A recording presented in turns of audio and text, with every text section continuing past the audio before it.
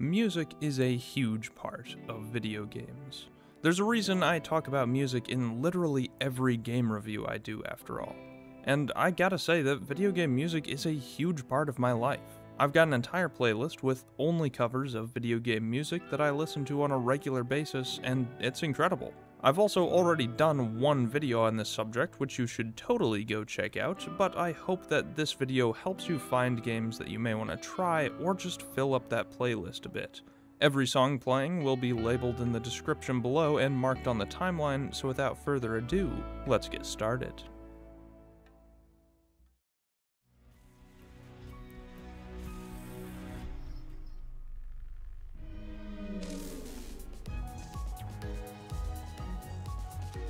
While the list itself is in no particular order, let's start with the one that everyone expects. It's Project Moon.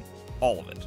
Lobotomy Corporation, Library of Ruina, and Limbus Company all have incredible tracks. I've done videos on all these already, so I don't want to spend too long talking about any of them, but let me throw some suggestions at you that you can pop open a few YouTube tabs to watch later. Second Warning from Lobotomy Corporation, String Theocracy from Library of Ruina, and In Hell We Live from Limbus Company are all absolutely incredible and invoke three very different emotions. These games definitely aren't for everyone, but you should at least listen to these absolute bangers. Again, I've already talked extensively on these games, I just had to make sure that music is heard. So on to the next one.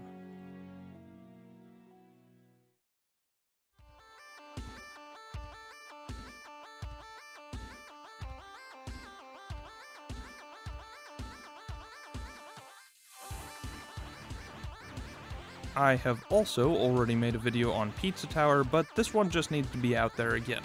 The entire soundtrack is on Spotify right now, but if it's not your style, there's also an artist called Rashad EB on Spotify that does some insane guitar covers of the soundtrack as well, and they're really good. He also did a cover of Bad Apple that you should totally listen to. But back to the actual songs themselves. Pizza Tower is full of insanely fast, high-energy tracks that all make you want to drive 90 in a school zone. I'm sorry, officer, I needed to hit that child to maintain my combo for a P rank. It's all incredible and super cool, and you should go check out Pizza Time and The Death That I Deservioli for some absolute bangers.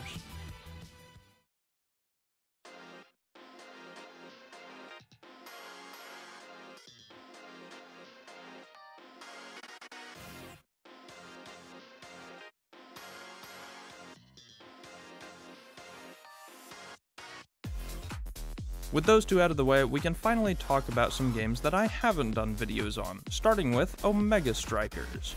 I was going to do a video on this game, but I've been really sidetracked lately, so I probably won't get around to it. But regardless, I gotta talk about it here at the very least. Omega Strikers is a 3v3 air hockey MOBA, which sounds like an AI-generated phrase, but is actually super fun. It's like League of Legends without the racial slurs. It hosts a variety of really good character designs and an opening that was animated by Studio Trigger. Yeah, that Studio Trigger. It goes hard. While I think the game itself is more of a passing fad, I certainly had a good time with it, and the soundtrack is timeless. Particularly, I absolutely love the glitch pop theme of Amy, which you're listening to right now, called The Girl Who Glitched, as well as the opening theme titled Go Strike, which just pops the fuck off. Amy is in the thumbnail for a reason. This game has some great songs, and if you love MOBAs but hate playing them, maybe you should go give the game a shot.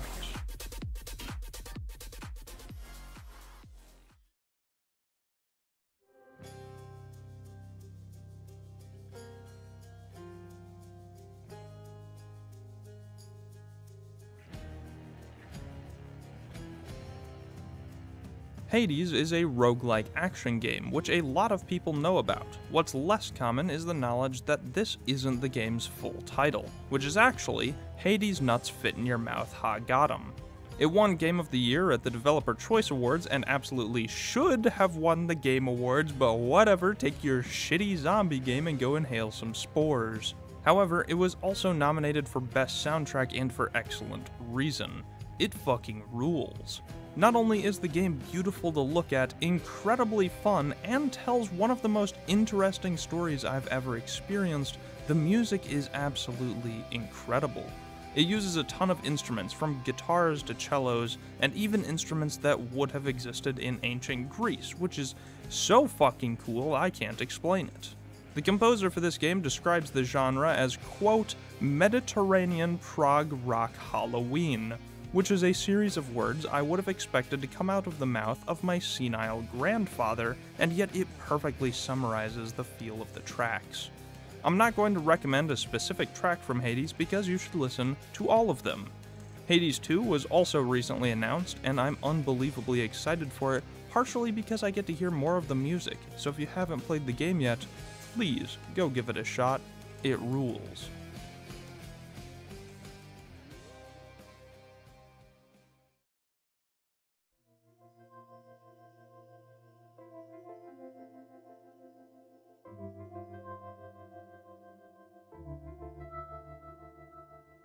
Dave the Diver is an interesting little game that I really like. It revolves around your friendly neighborhood diver, Dave, going to catch some fish and bring them back to a restaurant to serve sushi.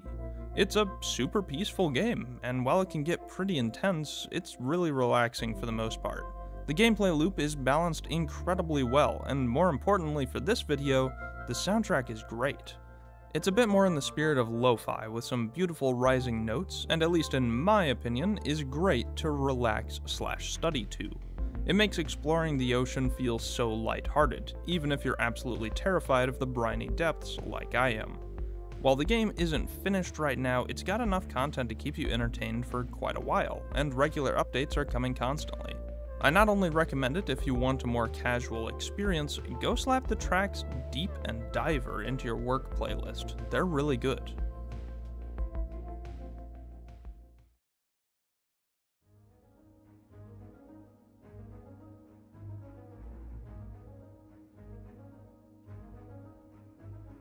Viewers of my channel will probably know by now that I am a bitch for deck builders. It's probably my favorite genre of game, evidenced by my answers to the following questions. What's my favorite game? Library of Ruina. What's your second favorite game? Inscription. And finally, what game do you have the most hours in? Slay the Spire. While this probably isn't that many hours to a lot of you, I hop around games a lot, and almost 500 is kind of insane for me. For a long time, Slay the Spire was at the top of my favorite games list, and still holds a spot in the top 5 easily.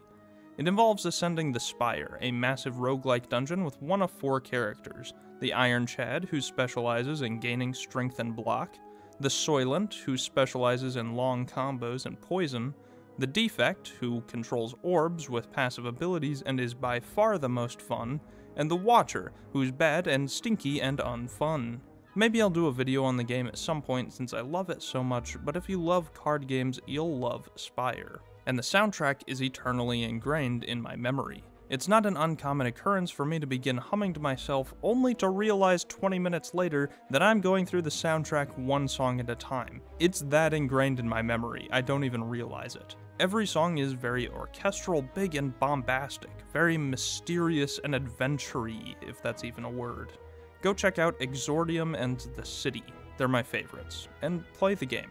It's good, I promise.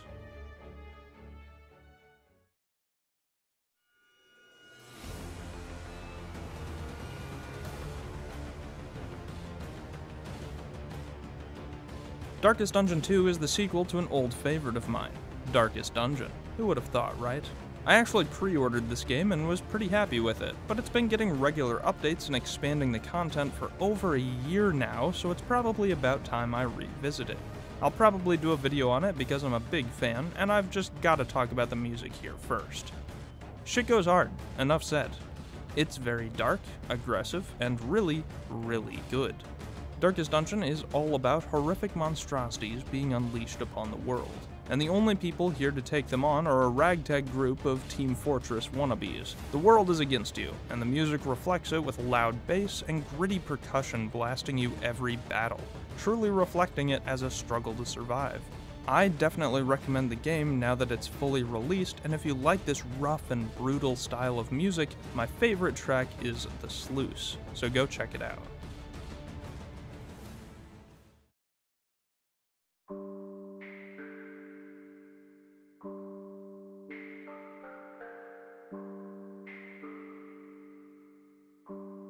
Dungeon of the Endless holds a really special place in my heart. It's how I started to transition to my current format and comedy, and it's basically the first series that I did that I was actually proud of and did well. Jesus fucking Christ, is it really 9 years old? I bought this game just a few months after it was released. Good God, I'm old. Dungeon of the Endless is a tower defense roguelike, and it's super unique. You ascend through multiple floors of the dungeon, collecting resources and characters, then need to pick up a crystal and rush it to the next location as quickly as possible while massive waves of enemies spawn. It's incredibly fun, and I absolutely adore its art style. And the music fucking rules. It's all this super mysterious, alien-sounding music with echoing instruments. Some notes sound like drops of water falling, or voices humming in the background. A lot of the pieces sound almost like lullabies, with a relaxing drone that's broken up by these mysterious, otherworldly tones. It's really fitting for this atmosphere where anything could be behind the next door, and yet it kind of relaxes you along the way. You can sit back and enjoy most of your time until you finally need to move your crystal, and that's when the deep synths kick in, playing a much more hostile but still otherworldly and mysterious tune. My favorite tracks are the main theme, Dungeon of the Endless, as well as an outmoded voice and Skulk Around. If you like weird instruments and synths, you'll love these tracks, and it should be obvious that I very much care for this game. It really needs some more love, because I think it's severely underrated. And that's it. That's everything that I have for you guys today. I hope I helped expand your playlists a bit, or maybe even got you guys to try a new game. What soundtracks do you adore? Which of mine do you absolutely hate? I'd love to talk about it in the comments below, and if you'll excuse me, I've got Season 2 of Limbus company to play. I'll see you soon.